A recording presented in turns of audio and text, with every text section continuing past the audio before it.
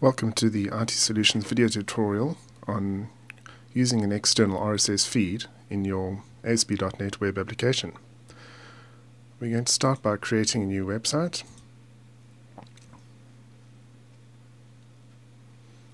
And I'm going to be working in C# today. I'm going to be choosing an empty website because I don't want to go with the default files that Visual Studio adds to the website. Let's give this site a useful name. Call that RSS tutorial, and OK, we've set up our basic website.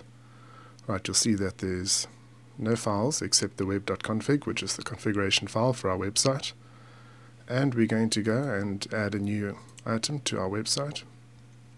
By default, that'll be the default.aspx page, which is great. It's a web form, and we can see we've just been given a basic web page to start off with. Right, now in order to bring in an external RSS feed, we're going to need a data source to connect to that RSS feed. I'm just going to split my design here, and you'll see under our data list we have a number of data sources. I'm going to be using the XML data source because RSS is really just a source of XML. I'm going to drop that in. You'll see there that we can see that it's added the data source to our code. I'm going to go ahead and configure that data source. The data file will be the URL of the RSS feed that you're wanting to import or use within your web application. I'm going to go along to our website and grab our Twitter link.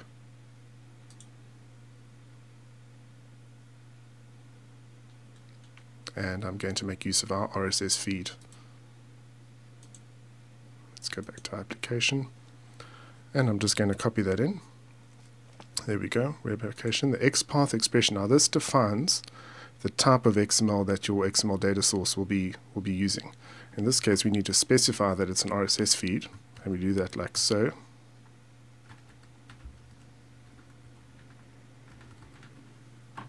And I'm going to OK for that. And there we go. We now have a data source set up to an RSS feed, and it knows what type of data it's expecting. Right, I'm going to go ahead and use a list view control because it's very customizable. One of the nice new features of ASP.NET 3.5 and 4.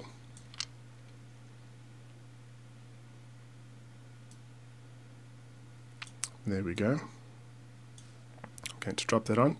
It asks me for my data source. I already have one, so I'm going to go and bind it up with that data source. Okay, now we can go into our code at the top here, and the first thing that we need to do is to find a layout template for our list view. That's the way that we want our list view to display itself. And I've decided that I'm going to set out my RSS feed as an unordered list.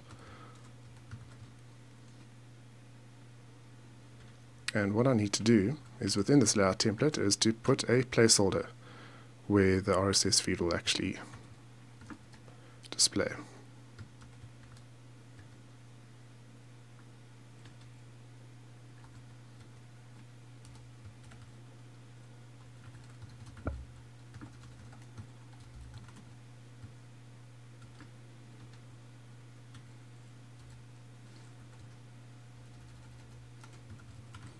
Make sure that all the tags are correct, and let's close that off for me.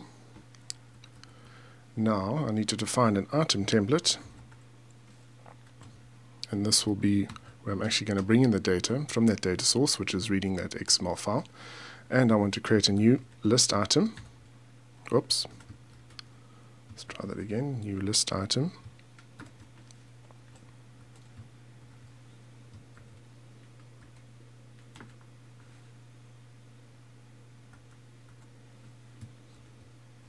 Here we go. And we now need to pull out the properties of our RSS feed from that data source using the XPath properties. And what I'm going to do is create a link, which is going to use the link from our RSS feed for each item. And the way I'm going to do that is to grab the XPath property called link. from the RSS feed.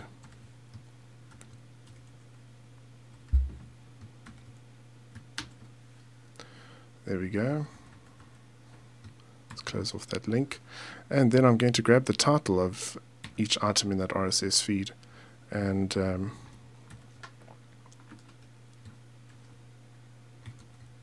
that we will call,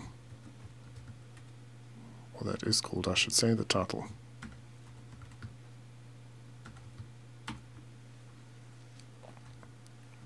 And we're going to save that and have a look. We can see it immediately, it realizes that it's bound to something. And I'm going to go ahead and play that.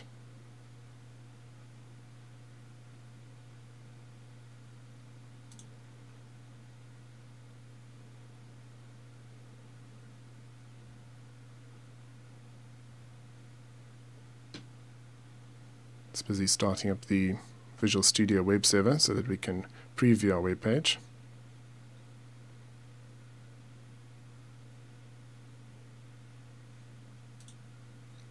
Okay, and there we go. We now have a web page that has the list of all the items that are in the IT Solutions RSS feed. If we go and view that feed and just have a look at the actual source, the XML source for this feed, we'll see that each item has a title, a link. Those are the two that we've made use of, but you could also use the pub date, which is the published date, description, and the GUID fields as well, if there's useful information that you'd like to bring in there. So there we go, and let's just have a look at the source for that. We can see that it's created a nice, neat linked list for us of all our items in our RSS feed. If I were to click on one of those, because we've created the link, it should then take me back to the actual original source, wherever that RSS feed item is linked to.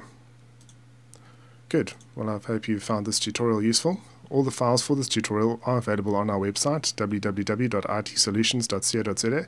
As with all our other tutorials, please be sure to check them out.